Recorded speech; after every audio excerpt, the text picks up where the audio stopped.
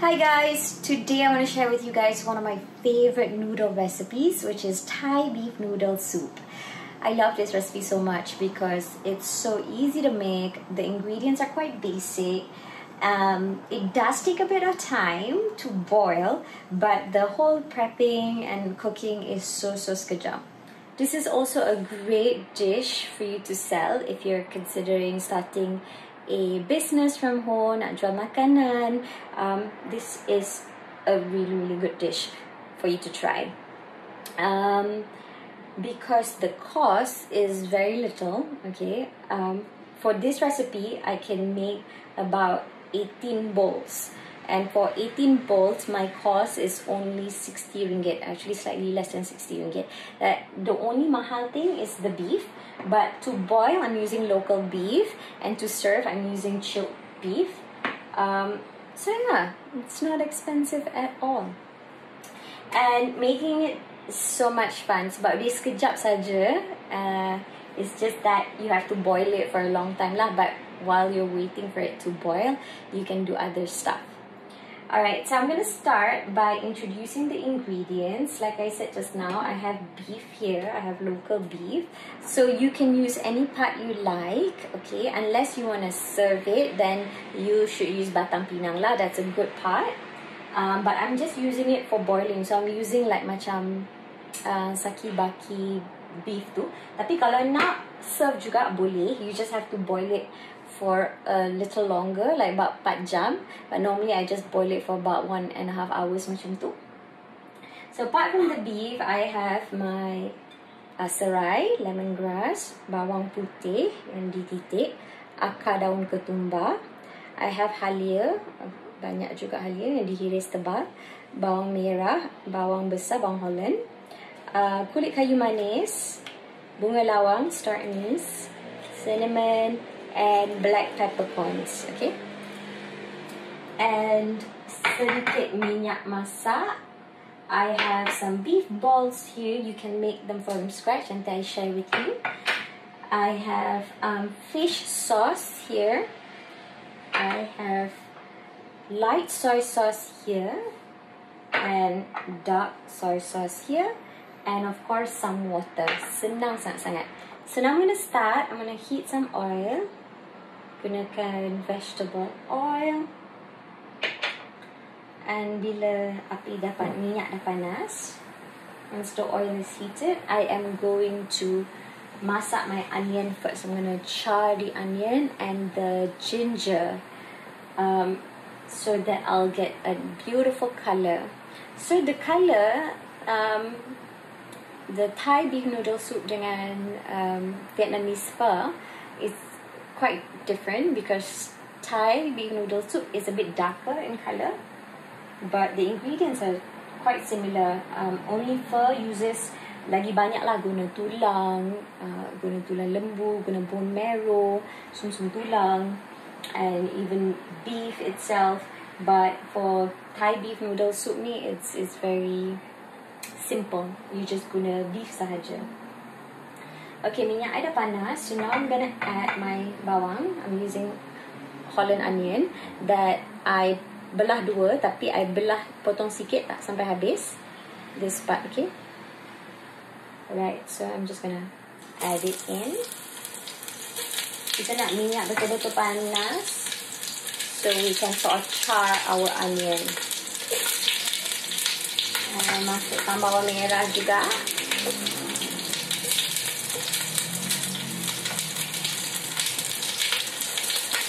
And the ginger.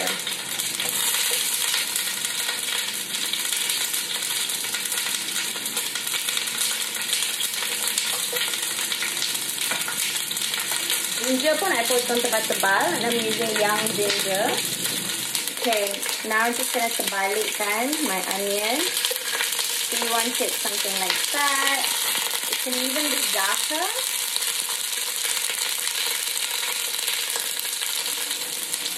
Okay, sambil tu I'm gonna add in my cinnamon stick. I punya star anise, bunga lawang, and my peppercorn.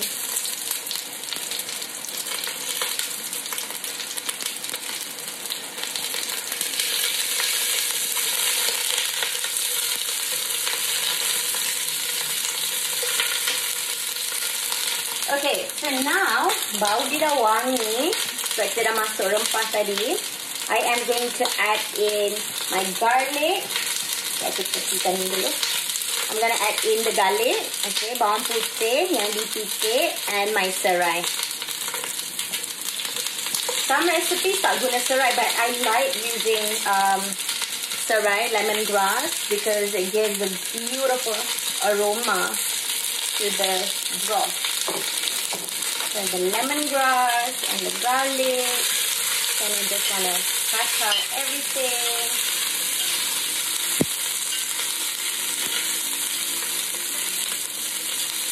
Alright, so now boleh masukkan daging tadi. Just put it in between the spices.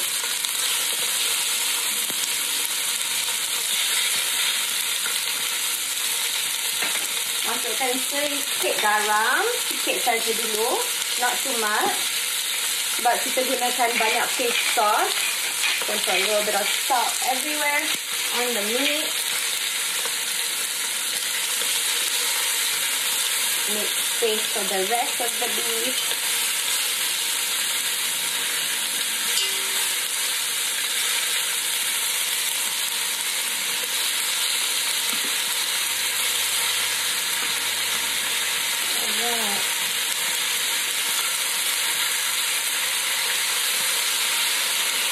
So kita nak sear the meat supaya kita dapat that nice brown colour juga for our broth. Bau dia so nice. The smell is amazing. And did I say this recipe is suitable for sahur and buka puasa? Love it so much.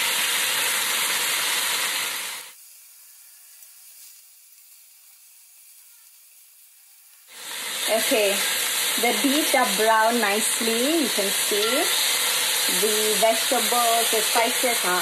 The bottom of the pot pun dah macam ni sekarang ni. Okay, we want it like that. We want it a bit dark. I show you sugar. We want the pot to be macam ni. Okay.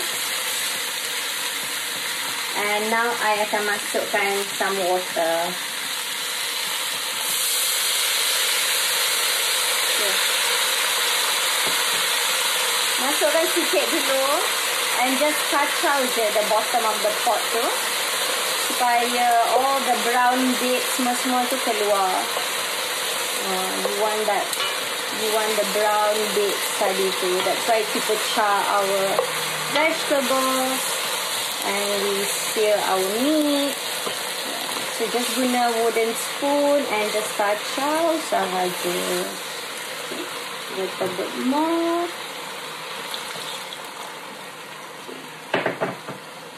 Kacau, kacau, kacau. Wow, look at that. How beautiful is that? Okay, so I am adding 3 liters of water. But bila you rebus dia lama-lama, the liquid is going to reduce. So you just keep on adding water lah. And you can see there's like all these brown bits here, macam foam. Okay, you want to throw that out.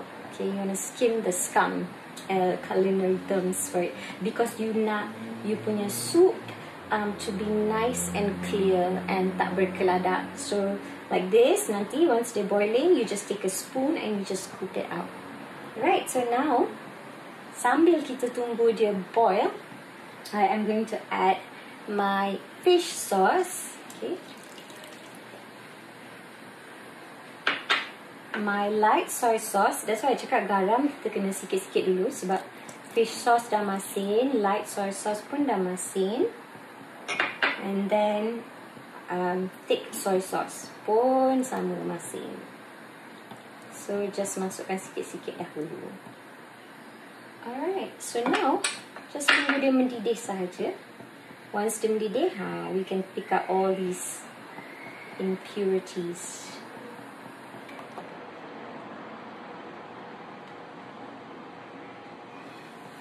Okay, so kita punya soup dah mendidih. So now I nak perlahankan api. And like I said just now, we have to skim the scum So I'm just gonna use a sendok. You guys boleh nak guna penapis pun boleh. So just ambil je buih-buih kat atas tu. Okay, we don't want that. Supaya kita punya sup jadi jernih. Okay, clear and nice. Just ambil je dekat tepi-tepi tu macam ni.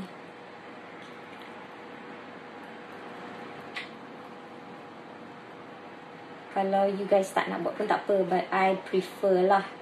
And it makes the broth tahan lagi lama juga when you do this. Okay. So kita nak biar dia masak pada api sederhana supaya daging tu lembut. Especially if you guys are serving the beef. So just masak dia pada api sederhana for about 4 hours. Okay. Kalau tak nak serve the beef or nak makan dulu lepas tu later on baru serve the beef pun boleh. So just boil it for about an hour and a half supaya kita dapat sup yang betul-betul rasa beef, strong beef taste. Last sekali kita masukkan our ketumbar, akar daun ketumbar. So this is gonna add a beautiful flavor to our broth juga. And nanti baru kita rasa, bila dah sejam lebih kita rasa perlukan garam ke tak. I think normally I memang tak payah tambahkan garam because dah guna banyak fish sauce dengan kicap-kicap tu semua, so dah memang cukup masin dah.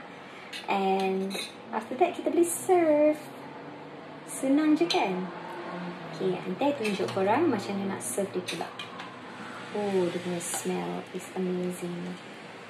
Okay, so my broth has been boiling for about an hour and a half. It smells so good. And I've been skimming all the scums on the sides. Like every now and then when I see it, I'll just pick it up with my sendok here. So you kind of just want to do that every few minutes when you see it. This is so your broth will be really nice and clear, and it will last longer, provided you tak habiskan everything. Alright, so now we're gonna add our beef balls. Okay, so I posted a recipe recently. I made a green curry meatball with Quaker oats. Sedap sangat-sangat the meatball because it's so soft and chewy and light. It's amazing.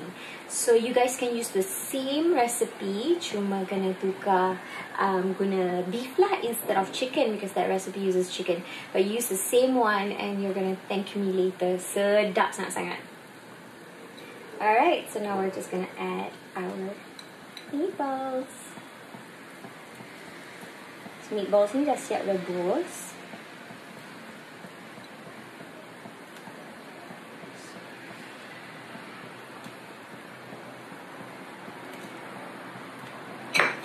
Okay, so nak ambil lagi skim, scum a bit more. Nampak tak? Dia akan keluar dia macam kat tepi ni, dia akan naik. So just ambil je, tak apa. Okay, just janganlah buang dia punya sup, sayang lah kan. So pastikan the soup tak ikut sekali. Don't take too much of the soup. Just ambil dekat surface dia saja, bahagian atas saja. Okay, so now it's time untuk servekan dia. Okay, waktu servekan dia, make sure you punya broth is still boiling. Okay, so just spread everything and then pastikan boiling, baru kita masukkan broth kat dalam mangkuk. So kat sini I ada kuey teow untuk kuey teow soup, kuey teow yang halus tu. You boleh guna kuey teow yang kering, kuey teow halus yang kering, like the rice noodle, dry rice noodle. Rebuskan pun boleh, tapi I guna fresh. And I dah celur dia sekejap. And kat sini kita ada Thai basil. Okay, there's some Thai basil here, some coriander here, some bean sprout, tauge kat sini, some fresh beef, yang ni yang I cakap, Australian chilled beef, and I'm using flank, and a sikit Thai chili flakes. Thai chili flakes there. Kita ada satu lime But I'm gonna pour this first. Okay, kita tuangkan. So when you pour the hot broth dekat beef tu, beef ni masak lah. So that's why dia kena mendidih. Oh, look at that, guys. Wow, wow, wow. Woohoo! It smells so good. Jangan lupa our meatballs. There we go. Woohoo! Panasnya. And then, okay, pelankan dulu. And then, letaklah lime. Ta-da! This is my Thai beef noodle soup. Oh, bau dia memang amazing. You can also, kalau nak serve dengan sambal, fresh chili sambal pun boleh. It's completely up to you. Okay, macam I cakap, I hope you guys will try this recipe. It's super duper easy to make. And kalau korang terfikir macam nak start business ke, this is the perfect dish for you guys to try and sell, because it's murah, the cost is not very high, it's quite easy to make, and boleh buat banyak-banyak. And maklumlah sekarang ni, it's so easy for you guys to start business from home, because there's a few platforms yang lebih menyenangkan untuk kita mengendalikan business, seperti Facebook Shop dan juga Instagram Shopping tu. Semua senang je. All you need to do is just register and put all the information on your business, and you know, you can start selling, and dah lah, you can connect to people easily as well. So it's just the perfect thing to do right now. So make sure you try this recipe, and when you do, share your pictures and videos with me. Thank you so much. Jemput makan, guys. See ya.